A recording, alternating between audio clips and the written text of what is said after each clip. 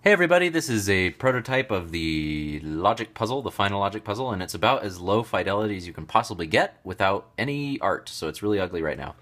But just to give you a sense for how the game might actually work, something like this might look like this for our demo on Monday. So here we have a cheat sheet, which is what we are going to be using, not the players. So we actually get to see all of the states and all of the connections between them, but the player does not.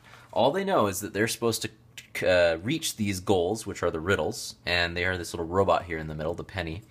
And so they start out in this central room, and they know that they have 4 actions available to them. They can go north, east, south, or west, and they don't know what state that will land them in if they go in those directions. It's not always intuitive. Okay. So let's say that the player sees this and decides to go north. Now pretend that these little things are staircases going down into like a network of underground tunnels or something like that.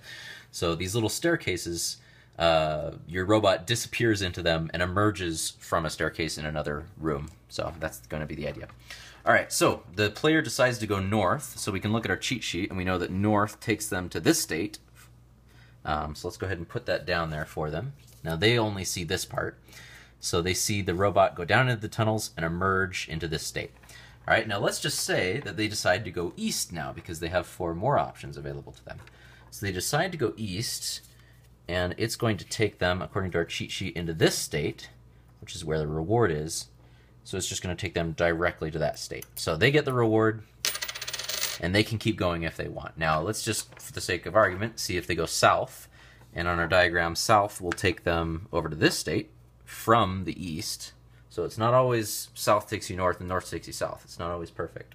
And that's deliberate to keep them guessing and to make it more of an interesting puzzle to explore.